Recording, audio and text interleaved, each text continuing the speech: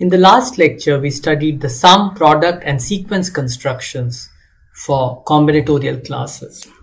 And now I'll move on to three more constructions.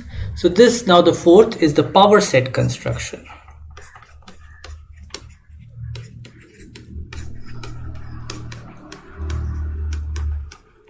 So again, you assume that A is a combinatorial class, and you have to assume that A has no elements of size 0. So A0, the number of elements of size 0 is 0. Then we define P set A to be the set of the collection of all finite subsets of A.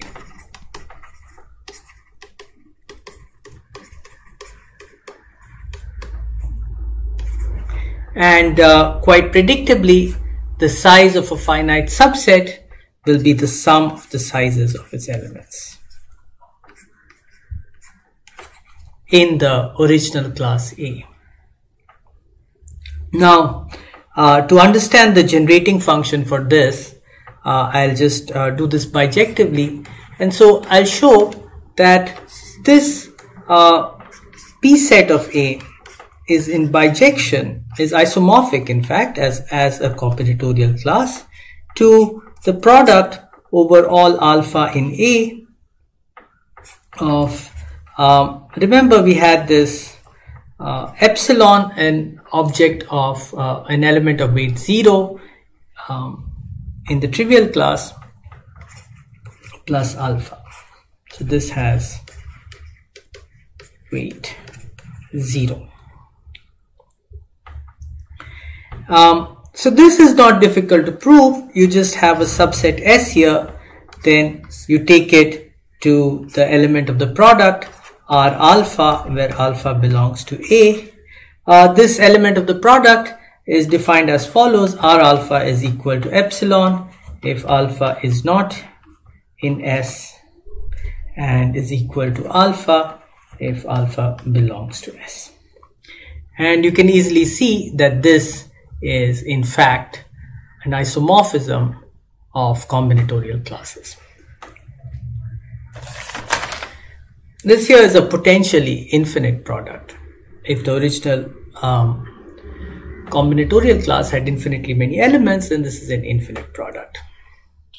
And now using this, we can easily write down the generating function. So if B equals power set of A, then the generating function Bx is equal to, well, just using this product decomposition here, we get product alpha belongs to A, 1 plus, and this element alpha, whatever its size is, so x to the power size of alpha. And you can also write this as product clubbing together all elements of a given size. So n goes from 1 to infinity, 1 plus x to the power n raised to the power an. And this is also the same as exponential of summation n goes from 1 to infinity, an log of 1 plus x to the power n, which then I can further expand as exponential of n goes from 1 to infinity, an summation m goes from 1 to infinity, minus 1 to the power m minus 1 x to the power mn divided by m. This is just the expansion of log of 1 plus x power n. And this can in turn be written as, so you note that if you just take this if you interchange the order of summation here, then you get summation m goes from 1 to infinity, and then you get minus 1 to the power m minus 1 by m, comes out common, and what we are left with inside is summation an x to the power mn, But this is nothing but the generating function of A evaluated at x to the power n. And so this last expression is a very beautiful expression for the generating function of the power set of A. Now, similar to power set, now we have the multiset construction.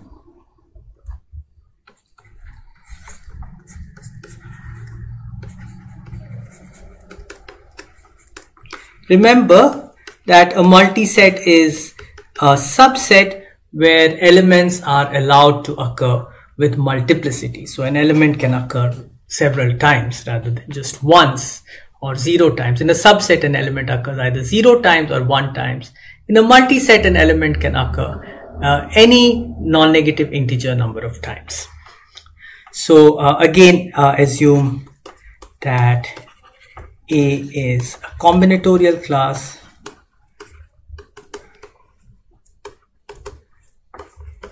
with A0 equal to 0. Then M set A is the set of all the collection of all finite multisets of A.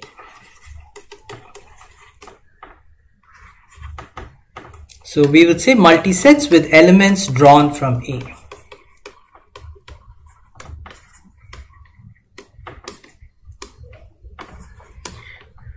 A typical multiset of this form is you would take some elements, say alpha 1 to the power m1, alpha 2 to the power m2, alpha l to the power ml, where alpha 1, alpha l are elements of A, m1, ml are their multiplicities, which we will assume to be positive. So this is a finite list of this kind. This is a typical element of M set A, and we define its size in M set of A to be just the sum I goes from 1 to L, this mi times the size of alpha I. So the sizes of the elements weighted by their multiplicity, which I'm sure you'll agree is a very natural measure of the size of a multiset. And now I claim that a multiset M set A as a combinatorial class is isomorphic to the product over all alpha in A. Earlier we just had that an element either occurs or does not occur, but now we have that an element can occur a certain number of times. And so that epsilon plus alpha gets replaced by sequence of the singleton combinatorial class alpha, where this has its usual weight in A. And this is again very easy. You just take this element S here, goes to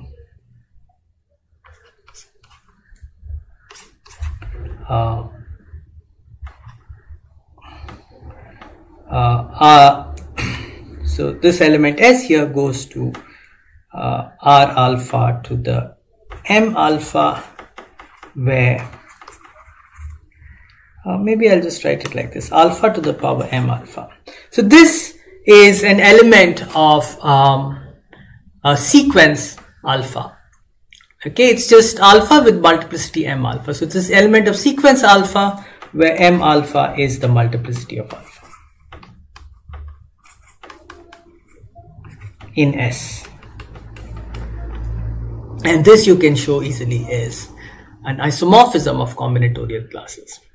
And so what we get is, if B equals M set A, then B of X is just equal to the product over all alpha in A, 1 over 1 minus X to the power size of alpha. And that's the generating function of sequence alpha. And again, I can write this as a product. N goes from 1 to infinity, 1 over 1 minus X to the power N, the whole thing raised to the power the number of elements of order M in alpha, AM. AN, I guess. And this I can write as exp of summation m goes from 1 to infinity ax to the power m by n. This last step is very similar to what I did here with power sets. So I'll let you work out the details there. But it's exactly the same. In fact, the end result is a little simpler because log of 1 over 1 minus x is just summation xm over m, which is much nicer than log of 1 plus x. And let me just give you a couple of examples of where these constructions occur.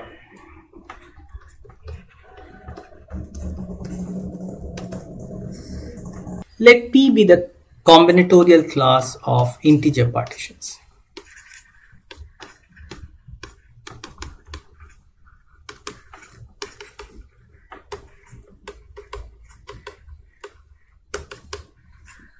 I defined what an integer partition is. It's just a sequence of non-negative, of positive integers written in decreasing order. And the size of lambda in P is just going to be defined to be lambda 1 plus lambda n. So the elements are integer partitions, and the size of an integer partition is the sum of its parts. And recall that I have used P to denote the set of positive integers.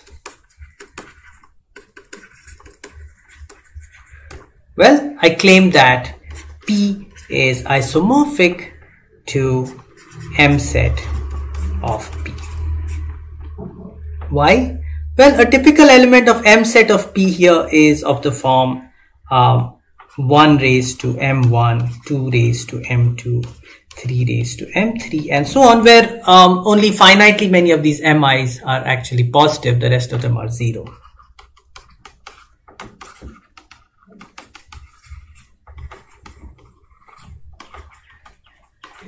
Right, so it's a finite multiset of P. The multiplicity of 1 is M1, the multiplicity of 2 is M2, and so on. And this corresponds to the partition lambda, where Mi occurs I times in lambda. No, I occurs Mi times in lambda. This is called the exponential notation of lambda. For example, if I take the partition 6, 5, 3, 3, 2, 1, 1, 1, then this will correspond to 1 cubed, 2, 3 squared, 4 to the power 0. If you want, you can skip it, but I'll just write it. 5 to the power 1, 6 to the power 1, and everything else is to the power 0. We can drop writing it. And right away, what you get is the generating function of Px is product n goes from 1 to infinity 1 over 1 minus x raised to n. Oh yeah, I should say that this positive integers is a combinatorial class with the size of n to just be equal to n for every n in P. And so there's only one element of each size in the combinatorial class of positive integers. And so you get Euler's famous expansion of the partition function, partition generating function. A slight variant on this theme is another combinatorial class called the combinatorial class of integer partitions with distinct parts.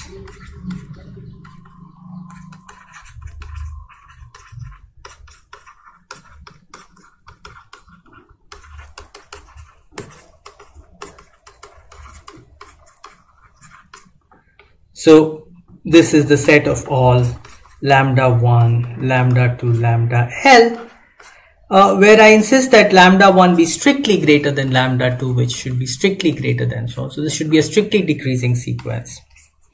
And as before, the size of lambda 1 lambda L is just the sum of the parts. And what we have is PDP is the power set of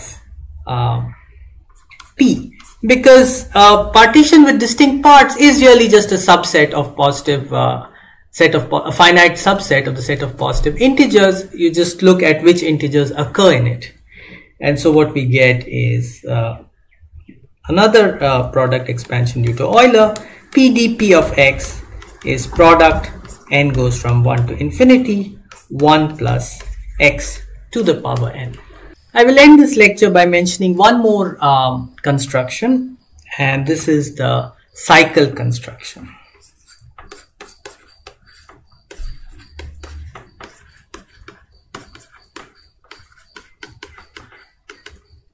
So cycle A is, now again we need to assume that A is a combinatorial class